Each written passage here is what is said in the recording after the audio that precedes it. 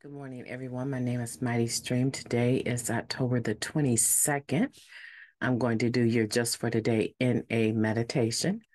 I'm brought to you by Hope Through Navigation, and this is our H.O.O.D Recovery Services. If you need to reach me, feel free to do so at recoveryofhope21@gmail.com. Let's go ahead and get into our meditation.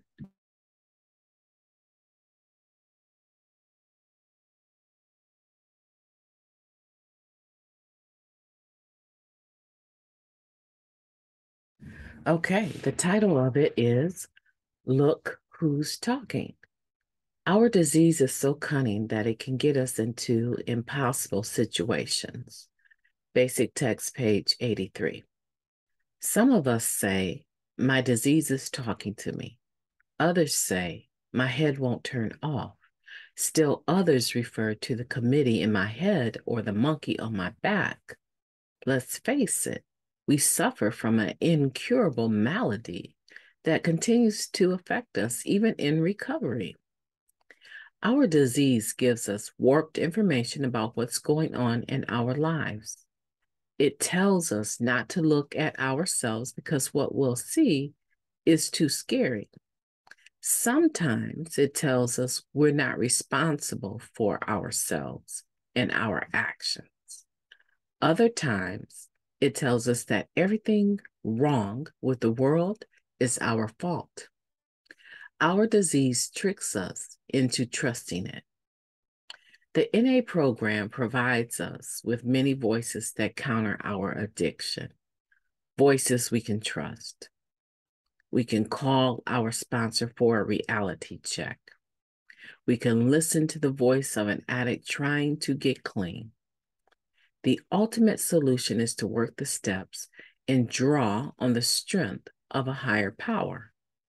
That will get us through those times when our disease is talking.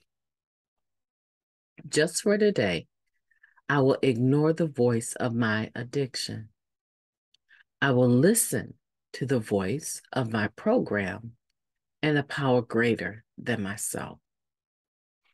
So we're talking about voices and to look who's talking.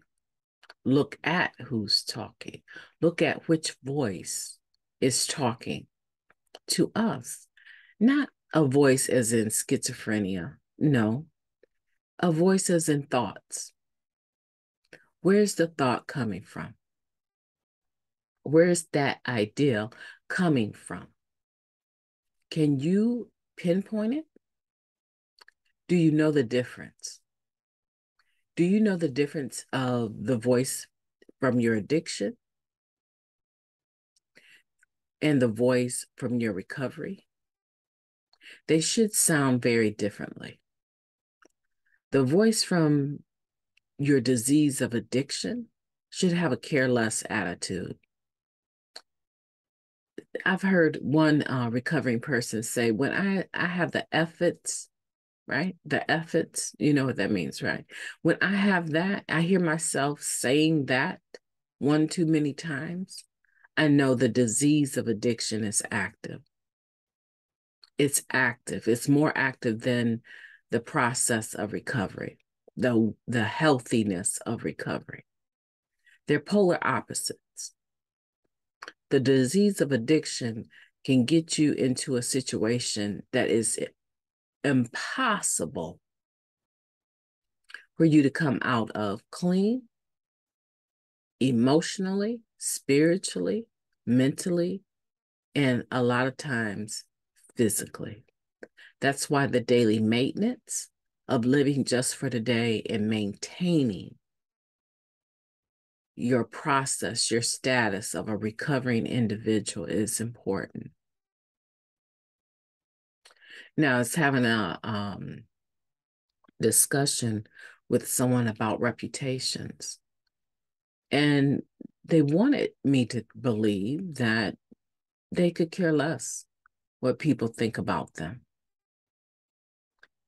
And I told them, I don't know how you can do that. I care about what people think about me. My reputation is very important. I don't let what they think or say dictate what I do, but I do pay attention as to how I'm coming across to individuals and what they might think, because that gives me an idea about how I might be acting undetected to myself. When you're in denial and you're operating in the disease of addiction, when you are operating in self-will, you will find that you have a tendency, like I said, to have the efforts that I could care less, the whether you're an attraction or not to others is not a major for you. Again, I'm not talking about trying to allow the thoughts of other people dictate what you do or do not do. I'm talking about paying attention to how you are impacting individuals. That's just part of, in my book, my understanding of living just for today. I try to live my day mindful of what I do and what I say and how I impact people. That's part of my life. I don't have that attitude or that self-ego that runs riot. I don't have that where what I do and what I say and what's going on with me is the only thing that matters today. It should matter how you're impacting the people around you and how you're impacting the world around you. It should matter to you, because this is a part of either your character defect or your development of your recovering character. So today, let's listen to what voice is talking to us. Let's pay attention. And one of the best ways to do that, again, I'm going to say it, is through prayer and meditation. During the meditation piece, you are able to observe without acting upon your thoughts, and they will be racing thoughts.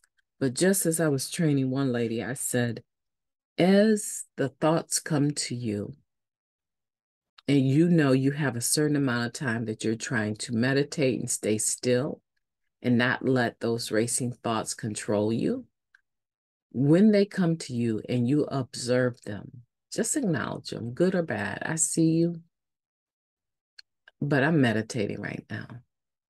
And you can just do it with a thought. You don't have to verbalize it.